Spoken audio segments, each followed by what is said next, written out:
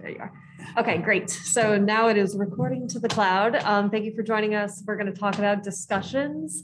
And I think, did we also say we'd touch on journals as well? Yes. In this brief session. So, we'll save that to last because journals are discussions in groups and groups of one.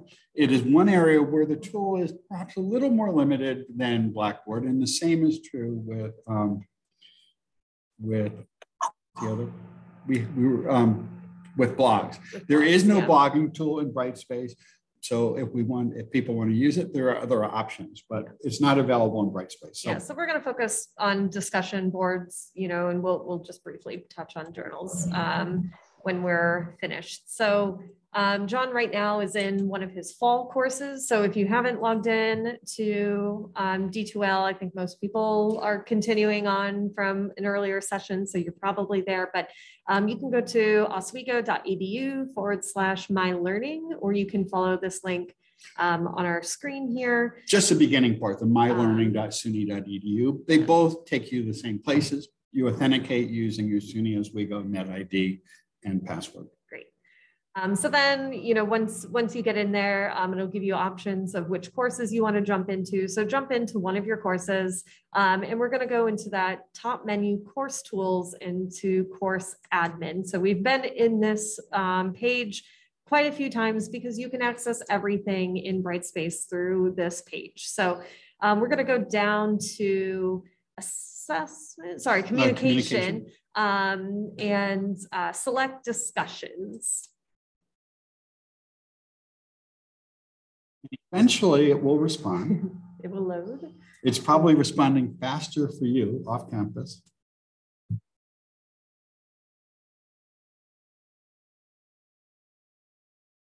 They do not want us to discuss discussions. Well,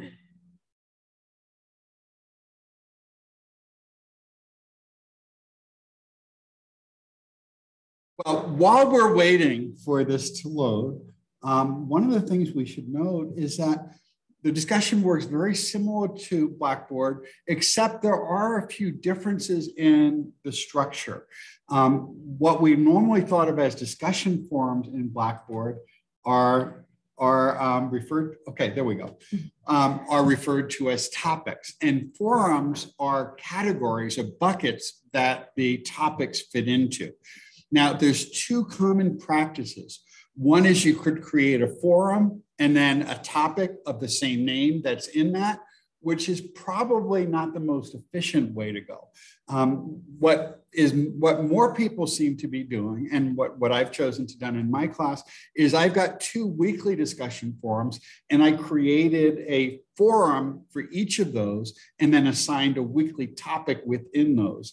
And it provides a somewhat cleaner organization. You may want to have, for example, a discussion forum where students are participating each week, but you might also want to have a Q&A discussion forum, or you might want to have a content sharing discussion forum. So you would create for each category a forum. So let's start with that. So we're going to go to new forum here and create a discussion forum. Yeah, so think of forums as a category of discussions, right? A category of topics. So, John does a lot of metacognitive cafe types of responses or discussion posts. And so, he would probably create a forum called Metacognitive Cafe. We can do that.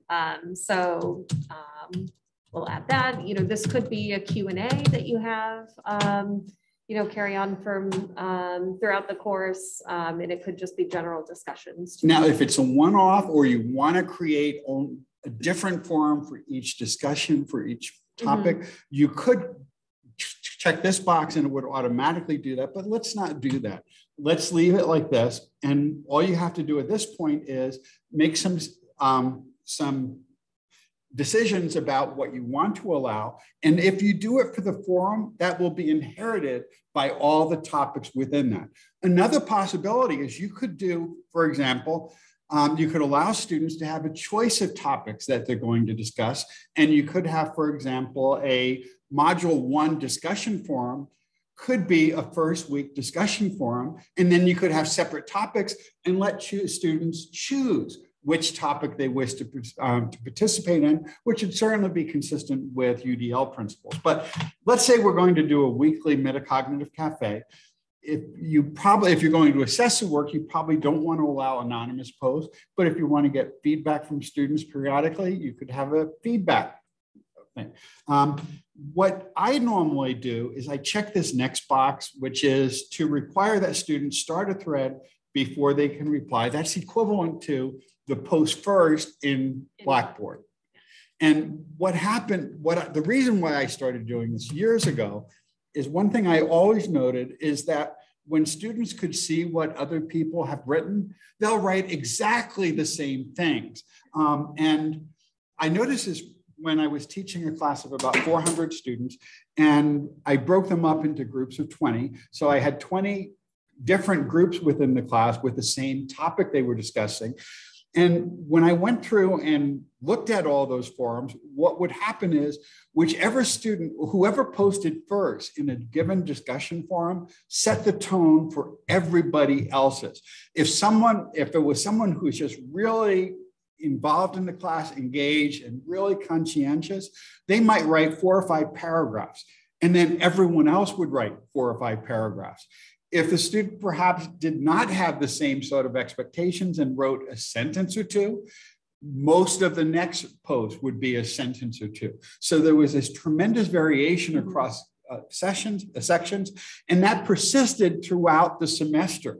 So by using a post first thing, it does add a little bit of uncertainty for students, but the uncertainty is such that it encourages them to put more effort and more of their own thoughts into it. And we don't get the sort of cookie cutter posts because there's a much greater variety of initial posts when you ask students to respond on some topic if they're not being primed by what they've already seen. So I'd encourage that. It's not a new feature, but it's really useful.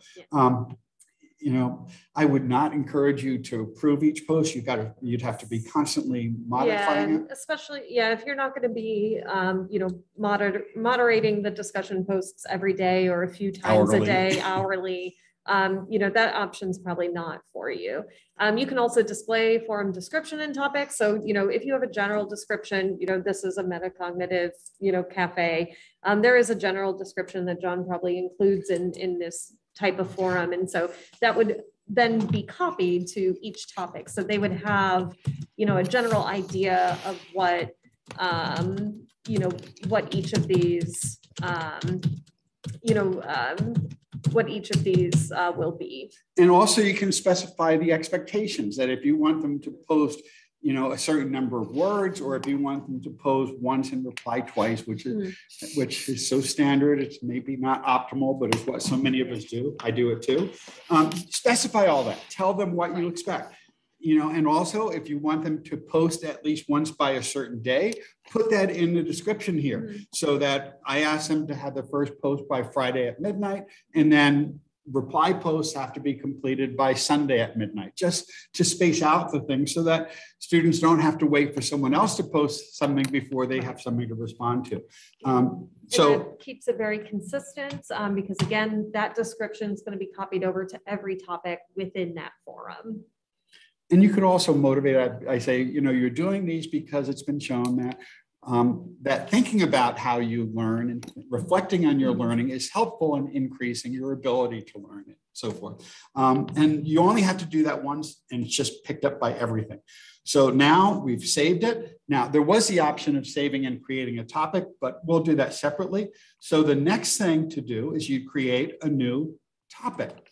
And the topic then has to be specified by a to which forum. In this case, it's going to be really easy. I guess there's a default just introductions forum, which is good. But let's do a metacognitive cafe one here. And this would be, let's say, metacognitive cafe 1 or something. Module 1. Normally would do is say, let's say, well, normally I ask them to reflect on if they've had any previous online courses, what worked well, what didn't. But let's say let's just say expectations, what they're expecting to get out of the course, or what concerns they expect to have, and so forth. And then you would go in and you would put in your descriptions here, and you've got all the same tools you have for anything else. You can embed videos. You could have, one thing I'll often ask them to do is watch a short video and then respond, or listen to a podcast, or read some document. You can put all that in there. And then these things actually are exactly the same, but whatever you specified in the category, in the forum, is inherited. So you don't have to reset it each time, which makes it a whole lot easier and also more consistent. And then you could let people rate posts. And what I do is I allow students to upvote. So it's sort of like the like option in Instagram, you know, rather than having someone give someone else a 1-star post or something similar, up or down voting. It's more positive to allow students to upvote as opposed to also downvoting responses. And so it's a nice option. And students are going to, you know, for many of our students who are familiar with social media, they're going to be very, they're going to recognize this option here pretty easily. We have a question in the chat.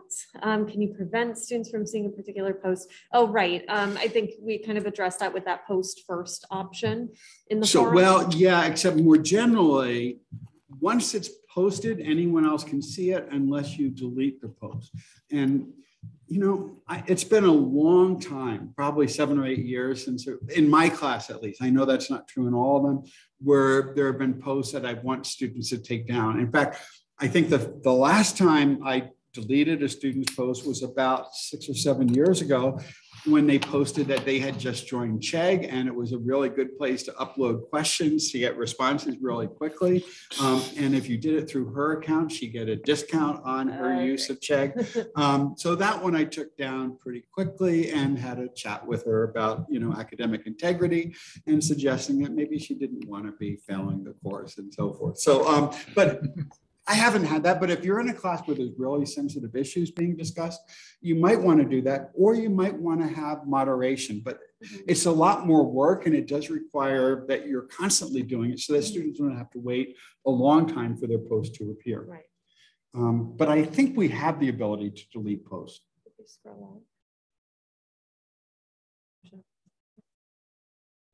Oh, okay, yeah.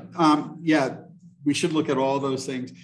Here, you could do it for groups if you define groups. And in fact, getting way ahead of ourselves, if you want to do journals, you define a group consisting of one person in each group. You choose a group or section topic. You create it once, and it automatically is distributed to all the groups, which is so much cleaner and easier than Blackboard. So restrictions. This would be how you would set it up to make it available. You could hide it from users, in which case they won't see it at all, or you could put in starting and end dates. And I normally I've been using just this, where I'll put in the date when the module opens and the time when the module opens, and I let it be visible with access restricted before the part. So if they go to the list of discussions, they'll see it. They just won't be able to post on it until then, and it will tell them when it's available. And similarly, you may choose to leave discussions open. I don't, but many people do. So for the students who are struggling or lagging behind, or who were in the hospital or got stuck in travel, or were away somewhere, or, you know, if they're in the military, they're reassigned, you may want to, you know, allow people to submit after, in which case, you know, you wouldn't choose the end date. You just let them to continue, and then you'd see it show up in your evaluation list, and you could go back. So but let's say we want to start this today, right now, or a minute. Well, actually, we probably should do it, like, give it a minute or so. And we're going to have an end date, let's say, next week, and we'll leave it visible with access.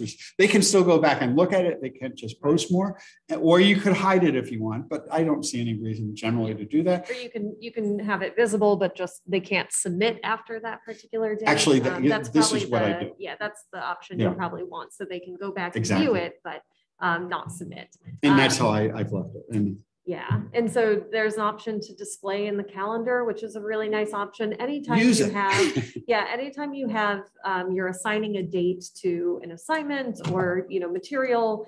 In this case, we're talking about discussion posts. Anytime a date comes into play, it gives you an option to display in calendar, and that keeps everything very organized for students. They can go to their calendar and see all of that. So definitely use that. That can be a really good tool for students. And they get reminders too of that right when they log into the course that the due date for this is approaching, and that's really helpful. Now, we're not going to talk about release conditions here. We will in another section sometime in the distant future, like tomorrow or Wednesday. But you could choose to have this open up. For example, if you wanted to have them do a reading first, you could have an item where they do the reading, and then once they've completed the reading, it releases this. Or you could require them to get a minimum score on some test on some content and let them redo it until they do, and then it will release the discussions. Or you could do it once they've completed the last module if you want to build something that's more self-paced. There's lots of options, but we'll save that for later. So we'll skip over that for now. And we could restrict it if you only want a subgroup to do it. And then we'll go back up to the next topic and we'll choose assessment. And with assessment, this is how it shows up in the grade book. It doesn't automatically do that. So what you need to do is choose a grade item. And these were things I had from my past class because this was an earlier one. So let's say this was a class with 400 students in it. So I didn't have a discussion forum. I had to drop that. But let's say we want to create a new grade item, and let's call it here, the general category would be discussion. And the short name, or let's say discussion 1, and the short name will be clever and type discussion 1, but you could put the name of the discussion, whatever. And then you can choose which category it goes in. See here, these were the category you'd have to, well, let's say pack back discussions. I was using pack back. We'll throw it in there and I'll get rid of that before the class opens. You could put in a description of this here, and then the maximum number of points, which would be tied to however you're grading it. Well, you have options of giving bonus. You could either include it in the overall grade calculations. Normally, you would want it as part of the grade calculation, so you would not check that. And you could use either a percentage or a point-based scheme. Or some of our friends at other campuses have created their own. This is Judy Littlejohn's at SUNY Geneseo. This is Suffolk's campus default grade scheme. Might be, well, I'm not sure who did that one, but in any case, you could create your own. When an instructional designer does it, it then becomes part of the schema available for everyone. We'll just leave the default as this. You can create your own. And then you generally don't need to set the availability of this. This is when it shows up in the grade book. You probably would just let it show up when it's done. And then you don't need to display this in calendar because the item due dates itself are.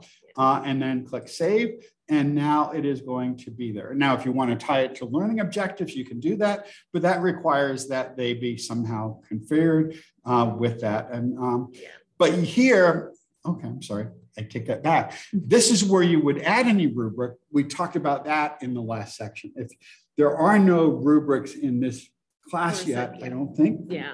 Well, but if you can create a new rubric in a new window, right from here. So, what's nice about the way this is set up is that, when there are options that are contingent on the existence of a rubric, right? It'll allow you to create the rubric in a new window so that you can then go back to that page, add the rubric, as needed, right? So, same with that grade item. If you want it linked right into the grade book, it gives you the option to go into a new window, create that item so you can link it, right there. So,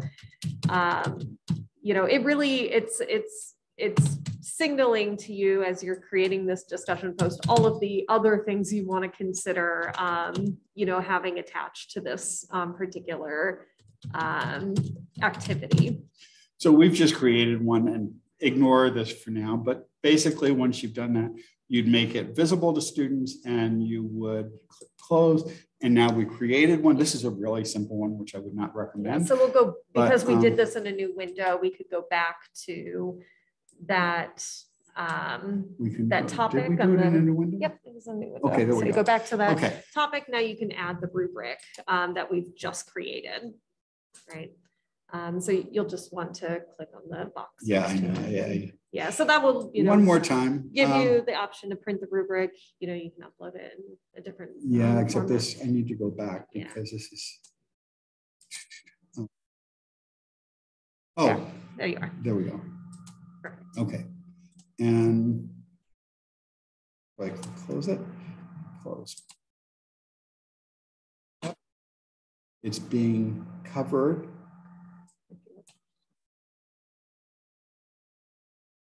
There we go. Add selected. And then there you are. You have a rubric now associated with this discussion post. So, and those are all the things you need to do. Save and close. And then the only other thing you need to do is add it to your course activities. Yeah. So, we'll just, score out of 10, just save and close in there. Thank you. Yeah. Of how you would create it. The only other thing you need to do, but let's look at the comments here first. The availability options. Yeah, so the availability option exists when you create the forum, and it exists when you create each individual topic as well. So that's the first question. The second is, what do you do about the first post by a certain date and response by a certain date? I have those as separate rubric categories. So in the rubric, they get different points based on whether they meet those criteria. So they get more points if they do spread out the posts, and if they get full credit on those categories. I call it spacing of participation. If they get everything done by their due dates. If they wait until the last minute, they lose a bit, not a lot, but a bit. It doesn't take much of a in nudge. the calendar, it's only going to show, that final date, or, if you're putting a due date, it's going to show the final date. If you're putting in an availability date, it'll show when it's available. And if there's an end date, it will show that too. And if there's an end date, it'll show the end date as well, as long as you're clicking that, but it's not going to give you options of like 2 different due dates within the calendar, right, within one topic. So you could, right? The main thing that would go into the calendar, I believe, is the due date. The others would affect the availability, but I don't think they go into the calendar. I may be wrong. Yeah, and I think, if that does give you an option to grade individual posts, right?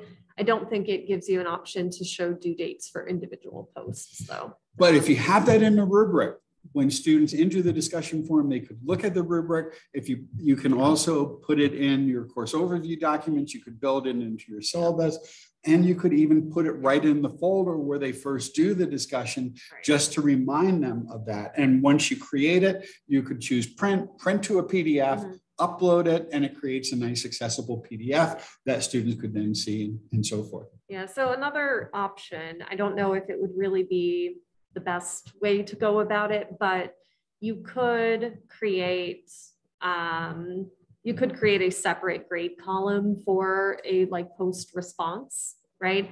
And not have that, directly linked to the discussion, because you won't be able to link, more than, or you won't be able to assign 2 due dates for each topic, right? So you could create a separate grade column if you wanted, but I don't know if that would be the easiest for you to have 2 separate, things to go through each week.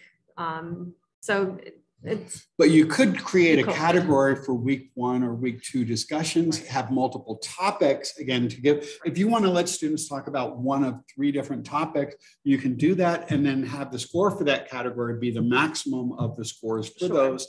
And that way it would only bring that in. Now, there's a question from Dennis about whether the discussion from Blackboard is retrofitted into the Brightspace forum topic hierarchy. Yes, it will come in.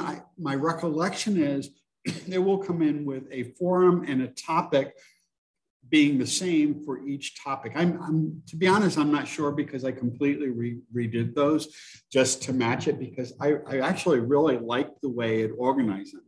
Because when I want to look at them, I can click only one or the other, go through and edit them, and It's just really nice and clean, but it will put over essentially perfectly from in my experience, at least, from Blackboard. But I'm pretty sure the forums and topics will have the same name, right.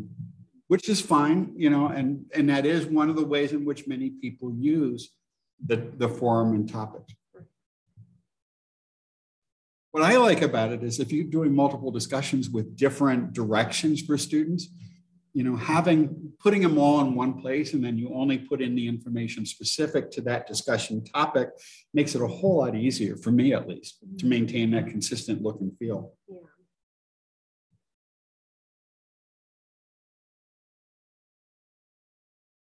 If you have any questions, because we really would like to, you know, kind of create some time for you to work through and create a discussion forum and topic on your own. And so if you have any questions, if you want to share your screen and let us know what you're working through or any issues that have come up, we would love to see what you're working on. We'll stop the share.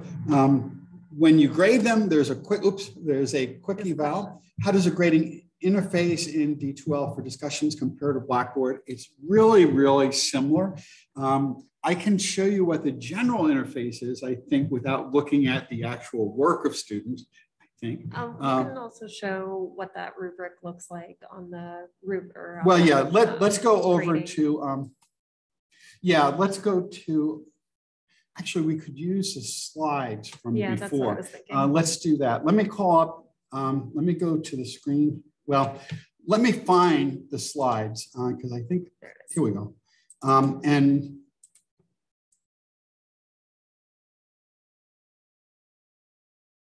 while we're waiting for this to load, Bill will be here first. We'll share the screen, and then the slides should open any day now. Here we go. Okay, so we're going to jump ahead. This is actually something I did as a screenshot from the grading screen this morning. When you open the grading tool within it using the quick eval tool, which is how grading is often done, it will look something like this. The left side where it says grading, that will be a list of each student's discussion posts for that discussion. So you'll see it all in order, just as you do in Blackboard. And then on the right, if you have a rubric, it will show up here, and all you do is you click on that little arrow there, that little triangle. And then when you do that, it will open up to something like this. And this is where I have that spacing of criteria, and you scroll down, and it's really nice and intuitive. It's right to the side. You can see the students' work. You can see that. When you hover over a box, it will display the criteria. So if you forget what was a 4 or a 3 or a 2 or a 1 in terms of the description, it'll show up as a hover text. And then you just click on it. It will block that. You go down to the next aspect. And it's really, really easy. And you don't have to click everything like 4 or 5 times as you do in Blackboard. You just click all of them, then you click submit, and it will go right into the gradebook. And it's so much easier and more efficient than Blackboard ever was. Because if you remember in Blackboard, you had to click OK, and then you had to click submit, and then you had to click OK, and then you had to click submit, and then it would upload it.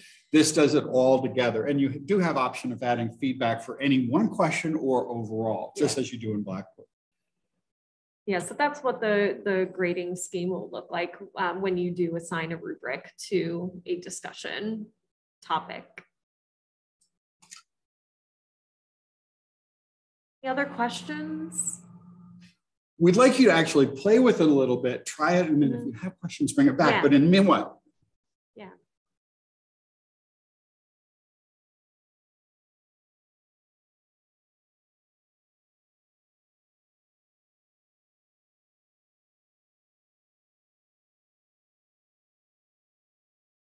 All of my discussions came over really nicely from Blackboard. The only issue was they look ugly like they do in Blackboard. You want to reformat them to use the same type of format options or to use something that matches the style of the other pages, just cleaning them up a little bit.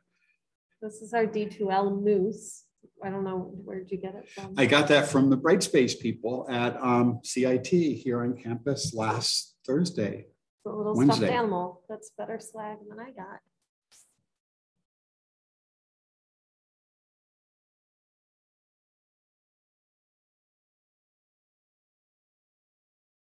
So try it, and we'll be here to answer any questions. You can either pop them in chat or just say something and we'll try to answer them.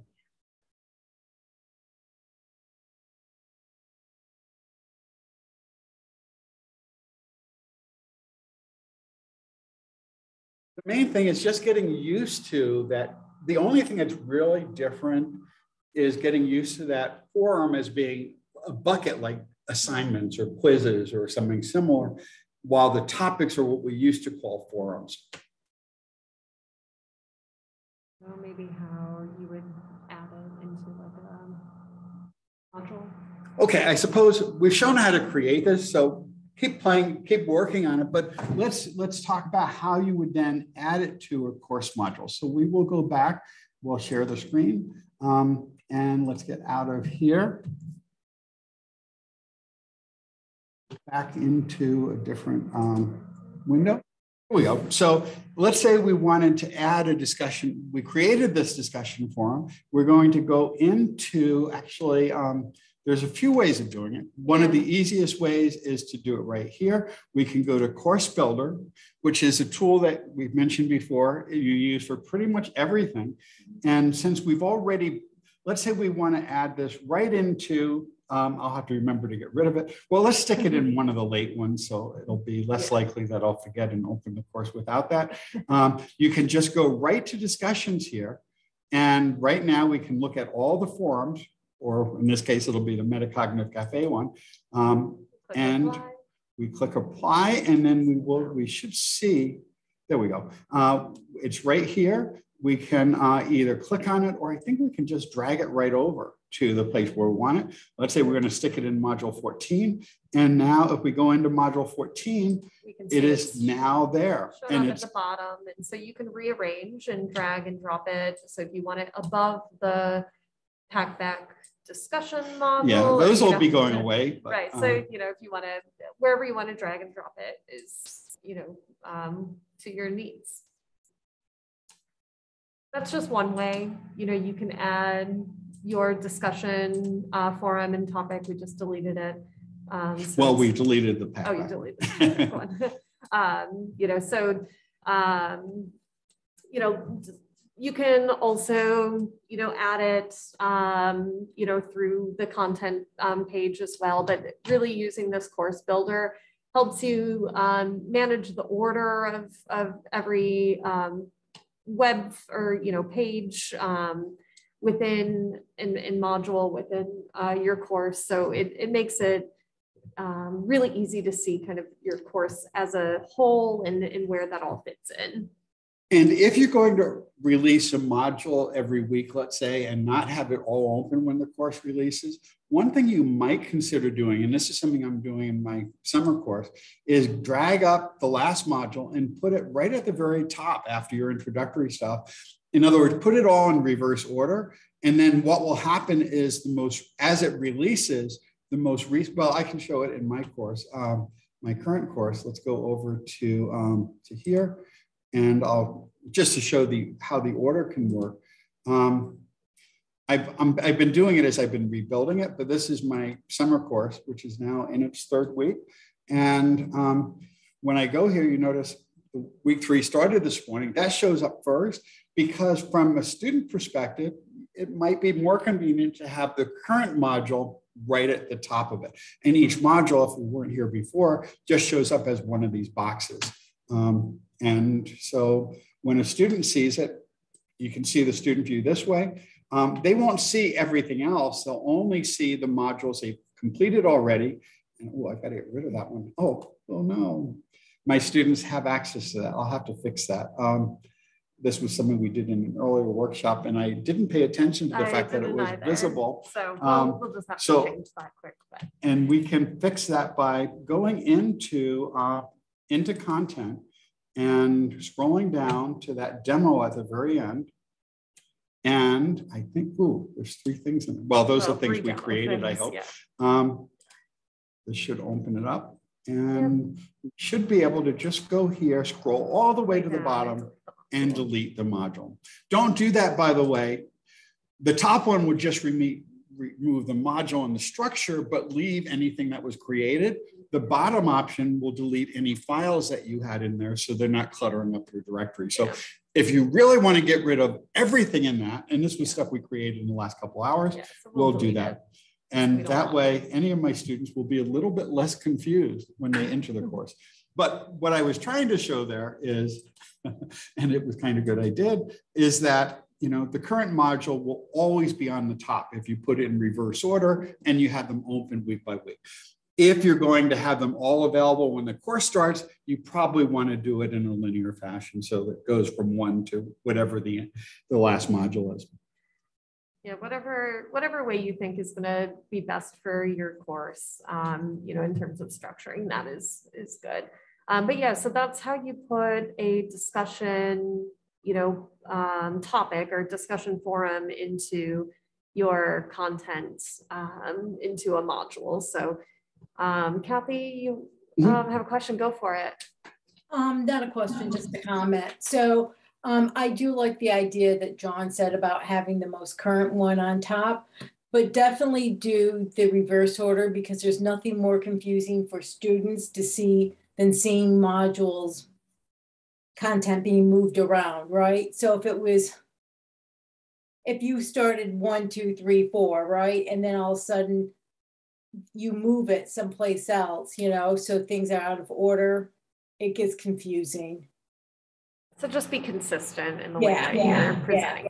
Yeah. I took some courses from Buff State, and sadly, these were from adult ed, and they were instructional designers. And my advisor did this. She had they used Blackboard, right? She had a current in the content area was the current module, and then she had another sidebar that had all the past modules. So it was just like you always had to look to see where things were. You want to make things easy for students to find and consistent. That's all. Doing it linearly from first to last, or if you're going to do weekly releases of content or module by module releases, depending on how many modules you have, the reverse order does make some sense, I think, because that way they're not getting cluttered up with trying to keep track of which weeks are active or not. In this way, as soon as one module ends, the next one appears right at the top, as long as I get it ready in time for release. And so far, I think I got it ready at least a half an hour before it opened for this one. But there was CIT last week, and I was kind of busy. Any questions or thoughts on discussions? Did you want to show the journal? Oh yeah, we were going to talk about journals. Okay, so let's get out of the student view. And just click on your name and hit the X. The X. But we're going to go into the other course just because I don't want to add groups for the course that's currently active. Well, there is something in chat. Yeah, you could include the open close dates within the module top title, and I have often done that. I didn't do it this time, partly because the calendar is showing up for students right when they connect into the course, and it will give them reminders of what's due that week, what's coming up, and so forth. And because when you use a calendar, those dates are in the timeline for students. And if you want to use the same structure, the date manager in here is cleaner than it is in Blackboard. It worked pretty well in Blackboard too, but you just move everything ahead, the appropriate number of days to align with the next year's calendar, and only adjust those modules that run into holiday breaks or other things, and everything else gets ported over without you having to manually update as much.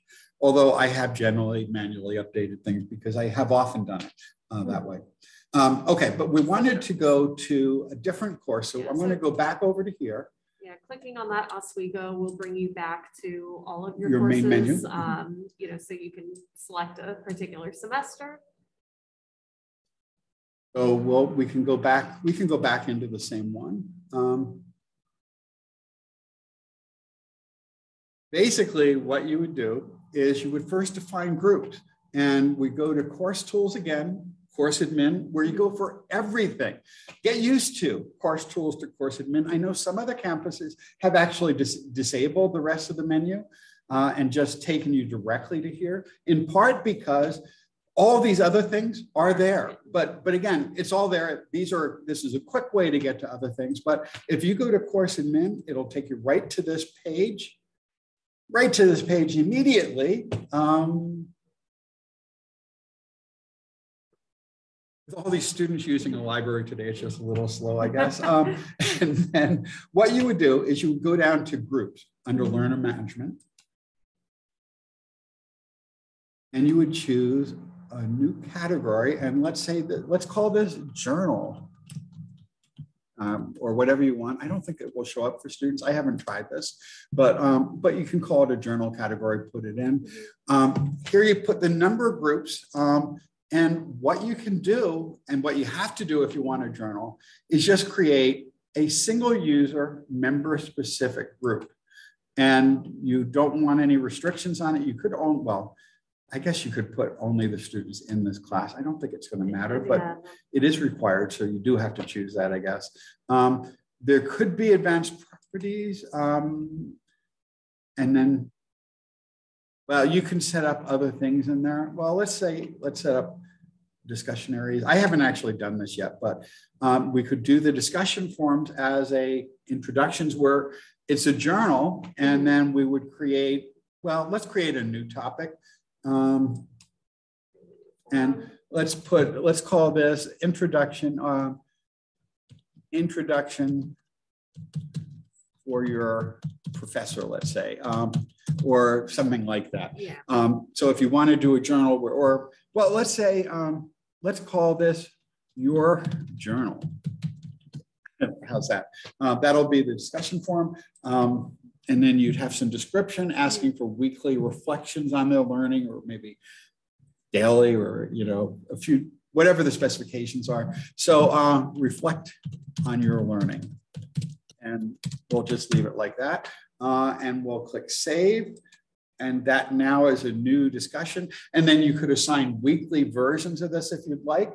And you would, that's the form. You'd then create a new topic. Here. Oh, you can't be more than 40 characters. Okay. Where did that come from?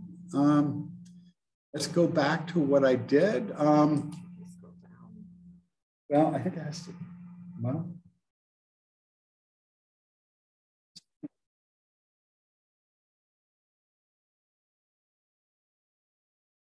So category name was journal. And description shouldn't matter. But did it pick? It shouldn't be asking for the number of groups. Something went wrong here. Let's try that again. If you scroll down, right, and select the auto enrollment, or scroll up one more. Oh, that's where you want to do the single user. It reset that. Okay, right. There we go. And now it will not ask for the number of groups. Okay. And we can just click set up discussion areas. There.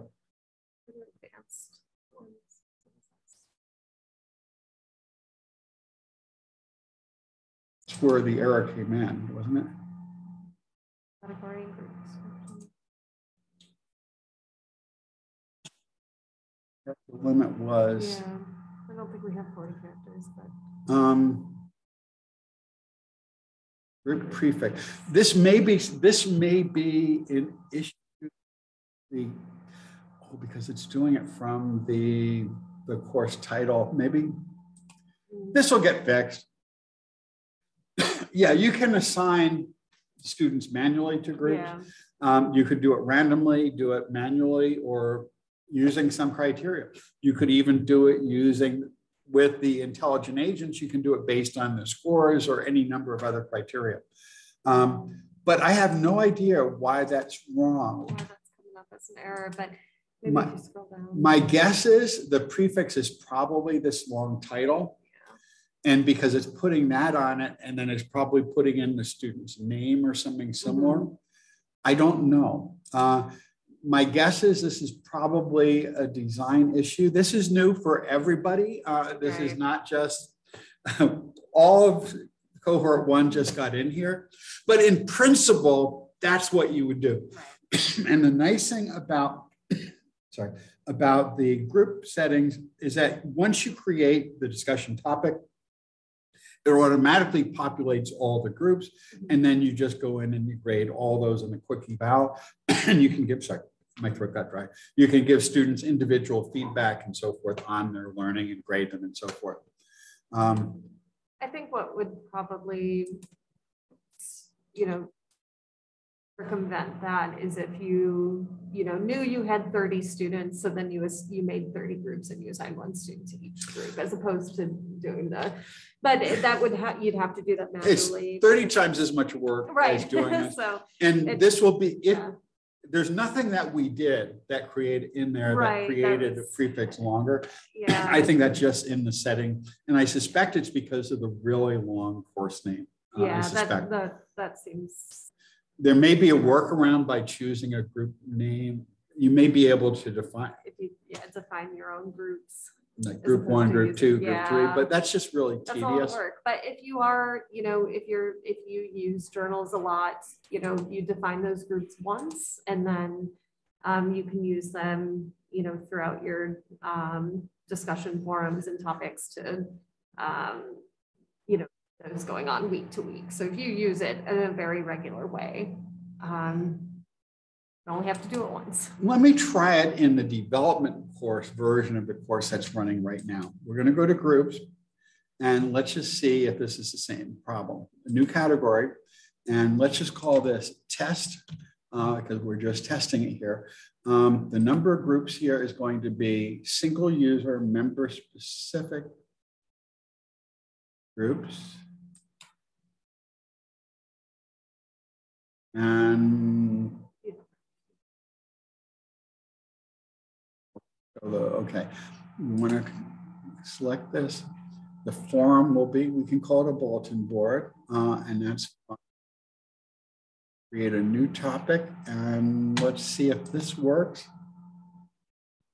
Okay. So it did work. So it did work. It may have something to do with the size of that class. I don't know how many people are in it now, but the capacity is about 400, but I don't think there's that many in it right now. So you'd want to create 1 topic per group? If we're threads separated by groups. So you do, if you broke the class up into 5 groups and you wanted each class to discuss something, let's say if you're doing some type of a virtual, what is that, the puzzle thing? The group activity, where each person learns about something and they present it to the other people. A jigsaw. If you wanted to do a jigsaw, you could assign people to groups, have them discuss it in the group, put together a presentation. Then you could have another set of groups where they'd be explaining. One person from each of those categories would go into other groups and then explain it. That would be what you'd use 1 topic per group for in the first level. But you want 1 topic with a different thread for each group, which in this case would just be you and that student. So they'd only be sharing their reflections with you, and then you'd give them directions on what to do. And then we would click create and then next. And there we go. We created 1 forum topic, which is just a bulletin board where they get to post bulletins, I guess, about themselves. But it does work. And I don't know why that's an issue with the fall course. Yeah. Or maybe because there are no students in it. I don't know if there are students. There's students in it, John. I wrote this down and I'll look into it. Yeah. Thanks. It's only if you're going to use journal, and I suspect many of us don't. Another thing you could do, if this is a bug, although it seems to be working here, but if this is a bug, an alternative is just to use an assignment where you let students upload, a Word file or upload some text or whatever. So there'll be workarounds for most discussion forums. Everything seems to be working really cleanly. I have no idea exactly why that happened, unless it was the length of the name. Yeah. Questions that hopefully we can answer? or at least raise questions that Kathy can take Right. back to the SUNY people who are managing this.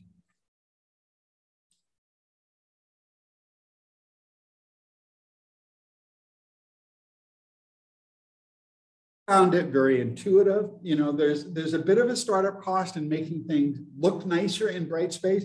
Brightspace has a really nice, clean, intuitive interface, and Blackboard stuff comes over looking like Blackboard crap. You know, but if you remove a lot of the ugly formatting, you can make it look much nicer and match everything else.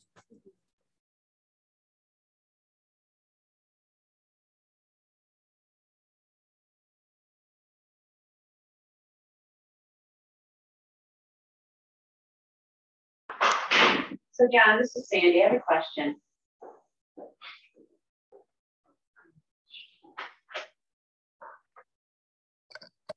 John, this is Sandy Bargany. I have a question. Go for it. So why is all this, like, what I've learned today is everything that's going to get migrated over from Blackboard doesn't look great, has to be reformatted, has to be cut and pasted, Doesn't have to be. It doesn't have to be. Well, to get the best we can out of Brightspace. So part of me is like, why are we doing that? Then why, like, I mean, I just spent a lot of time doing all my dates and stuff and changing everything in my fall Blackboard so it could migrate, you know, seamlessly, supposedly. That will all come over. Now it sounds like I got to go in and change everything anyway. So Sandy, The main things you need to, that it's recommended you change, is just to make sure the font matches everything else.